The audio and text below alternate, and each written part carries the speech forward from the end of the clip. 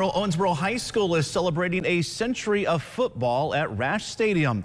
The first football game was played there in October of 1924. Before that, games were played at a baseball field near Legion Park. A man named Dr. Rash attended a game and decided that the high school needed a stadium. So he challenged 100 men to donate $100 to help build that stadium. A lot has changed since then, but the school spirit remains the same. And our community takes a lot of pride in this area.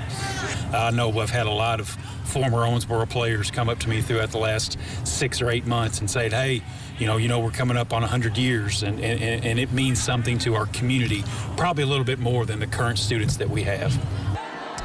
And to commemorate the milestone, the Red Devils will play one of their rivals, the Henderson County Colonels, on October 27th. Kickoff is at 7 p.m., and the game will be followed by a drone show.